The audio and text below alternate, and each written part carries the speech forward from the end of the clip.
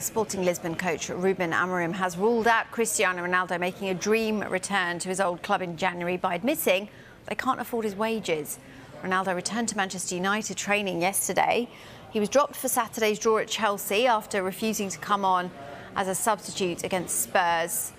Ronaldo's presence in training suggests that he is in contention to return against Sheriff Tiraspol tomorrow, but it looks like a move to Sporting in January won't be happening. He's a Manchester United player. Everybody in Sporting dream with the return of Cristiano, but we don't have the money to pay his wages. I think he's